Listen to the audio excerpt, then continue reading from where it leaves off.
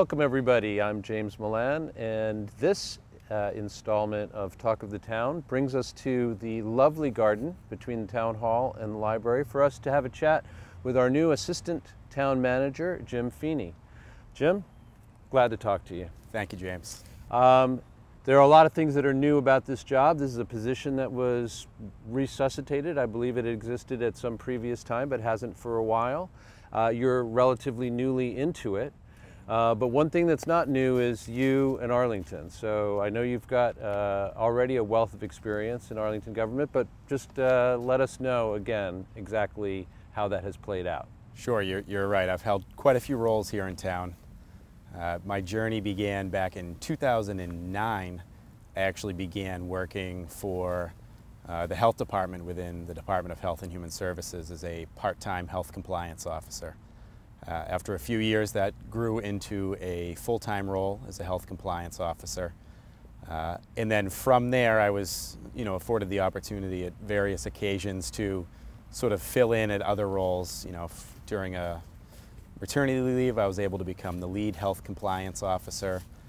During yet another maternity leave later on, I was able to serve as the acting director of Health and Human Services. And then most recently, this past summer, I had a very fun opportunity to serve as the interim director of recreation here in town. Yeah, tell us a little bit more about that. That was just for a few months over the summer as an interim, as you said. But Sure. How was that for you, and what were what might have been the challenges for you in that position, and why again? Because it's interesting to talk to not a jack of all trades per se, but obviously a very useful and versatile member of our local government. So how were you chosen for that, or why, would you say? And what were the challenges in that position for you? Sure. I think I was primarily chosen by the outgoing director, Joseph Conley, who did our parks and recreation work for many, many years.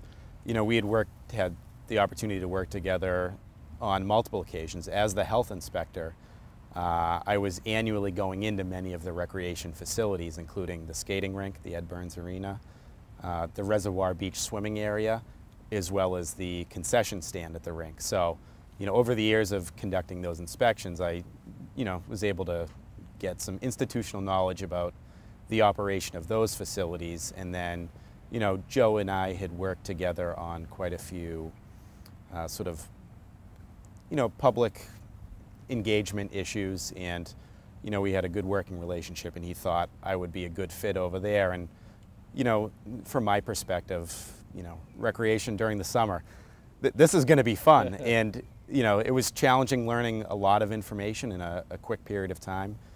For as long as I had worked here, I still didn't know all the names of the various parks and fields. I may know them by one name, but someone would refer to it by another name. It was just interesting that there's a lot of caveats to our parks, fields, and playgrounds. So I really had to learn where those were, what some of the history was about them, and interact with the various friends groups. So that was a new experience for me, even though I had worked here for quite some time. So let's talk about your new job. Sure. We obviously have town manager Adam Chapdelaine, and then he also has there is a deputy town manager. Both positions have been in place obviously for quite a long while. You are the assistant town manager. So people may be confused as to what a deputy would do versus an assistant, et cetera. So why don't you tell us a little bit about what the outline of your job looks like? Sure. So, my job as it stands now, I'm going to have three primary areas of focus, in addition to anything else that comes up along the way. But, the focus of my position will be essentially what I would call constituent services. And, I'll be able to work with all our various departments here in town to help respond to and resolve citizen issues, neighborhood complaints, things like that. So help coordinating that response. Much of that stuff currently comes in through the town manager's office, and you need to do a lot of coordination and follow-up, and it'll be my role to serve in that capacity. And that'll include attending a lot of public meetings and events here in town. Mm-hmm. So really one component, as you're saying, then is keeping your finger on the pulse of what citizens are concerned about, either individually or collectively. Going to those meetings, understanding just kind of where people are at, and then and then responding appropriately to those concerns. Yeah, I think that's a great summation and a great way to put it. Great. So what about the second? The second big one would be, so we have, our Massachusetts public records law was recently overhauled and, signed into law by the governor, and that'll be taking effect on January 1 of 2017. And that, changes the landscape of how the town is going to handle requests for public information. It'll be my role to sort of develop a streamlined system so that we're able to respond efficiently to those requests, but it'll also be my role to ensure that we're fulfilling those requests in a timely manner and ensuring that we're getting the information that the public wants, out to them. Right, and that's somewhat uncharted territory in that nobody's had to do that to the same extent before. So I guess you'll be figuring that out a little bit as you go along. Yeah, it is. I mean, there's certainly going to be a learning curve across the Commonwealth. As many of us have been doing municipal work for a long time, and we've been handling requests a certain way. So there certainly will be, an adjustment period as we get used to what the new law entails. Mm-hmm. And the third piece that you've identified so far, again, understanding that this is going to be a continually evolving position, I'm sure. Sure. And the third piece, to paint with a broad brush, would be sort of capital project implementation. There are a lot of projects here in town that need some additional oversight or management, and I'll be able to provide, especially to some CPA, Community Preservation Act funded projects, some facilitation and coordination to help some of those get done, especially at some of our town-owned assets that may have a lot of stakeholders, but sort of need someone to be a point person for that. A future project may include some refurbishment of some of the areas we're in today. Yeah, so I can see how where public records may be more of a, less oddly enough, given the name, less in the public view, part of your job that's going to be less prominent. Certainly this last is going to, put you and these projects right out in front of the Arlington population. And, they will be sure to garner attention and reaction. So I'm sure you're ready for that. I am, and I actually look forward to it. That's great. So your own background is in, you have a master's in public health. I do. And obviously a lot of the work that you did in Arlington initially was in the health services area. What motivated you, and what do you think you bring to the table for this, what motivated you to pursue this position? What do you bring to the table in the position? Sure. So, obviously this was an opportunity for professional growth for me and a good next step, but it really provides me an opportunity to serve a larger part of our population in a new capacity, and that was something I looked forward to. And I'm just one of those people, I like to learn new things.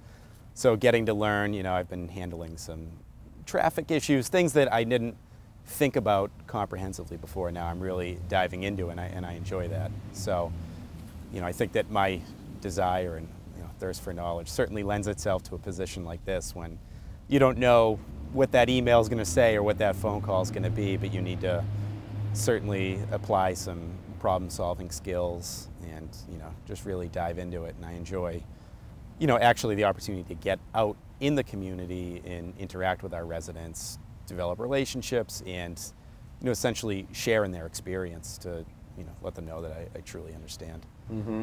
And from the a capital project perspective, actually before I started in public service, I actually have a construction supervisor's license, and I was working in some facility management for a nonprofit. So I've always had an interest and have worked in the trades, many summers during school, working with my hands and hands-on. So I have, a good desire to be hands-on when it comes to capital projects and, seeing how things go and making sure that the work is done the right way. That's quite an expansive skill set you bring to this position. It's great. So you mentioned that you're already, you've already had a little bit of exposure to traffic issues, as you said. what are, with the caveat that this is a new position, that you'll have to figure any number of things out as you go along, what do you anticipate or already know is on your plate, over the next 3 to 6 to 12 months that you're going to be tackling that are kind of the big things? So I'm not sure I have a full grasp of what I'm going to enough. see in 12 months or maybe even 6 months, but you can certainly see I've seen a theme that things that are related to our built or physical environment here in town that are things that people encounter and experience regularly, whether it be the roads, the sidewalks, maybe the trees. So those are things that people see and use. So I'm Right, probably the living gonna hear, environment that people are moving through all the time. I can imagine that that's going to be a constant. Just always hearing about any potential issues there, and just sort of trying to make sure I have a good working knowledge of some of the larger private projects that are happening here in town, so that I can answer resident questions and concerns and just be educated enough to explain to them, the different processes that projects have to go through and, what some of their expectations may be. Mm-hmm. So given the fact that you have performed so many different kinds of duties here in the town, I'm wondering if you are entering this new position with lessons that you've learned or things that you kind of really know about dealing with Arlington and Arlingtonians and Arlington issues that you're going to be applying in your new position. Sure. James, in my years in public service, one thing I've learned when responding to a citizen or a resident that has a complaint, an issue, or just something that's bothering them, one thing I've learned, you really have to take the time to hear them out. And I've learned that goes a long way, and I've always been committed to doing that. And what stems from that is then being able to offer clear direction on what I can and cannot do as a town official. That just really helps to set meaningful and manageable expectations about what potential outcomes could be. It's just always important for me that as a public official that, if I do have to say no to something, or if I can't come up with a solution, that I never say no without a reason. And I think that is typically well received. Yeah, and I think also reflected in our local government at all levels in a lot of ways. So, and something that I can speak for myself and others that I know that we appreciate as Arlington residents, for sure. Thank you. And aside from the fact that, again, the learning curve will be steep and interesting for you, and this is great professional development as well, do you come to the job with any goals, any kind of personal goals for what you'd like to achieve within this position? You name the time frame, in the next week, in the next month, in the next year, decade, you take it. I'm driven just to be, the best asset I can be for the community. I want to become indispensable, someone that, people can trust and turn to for the information they want.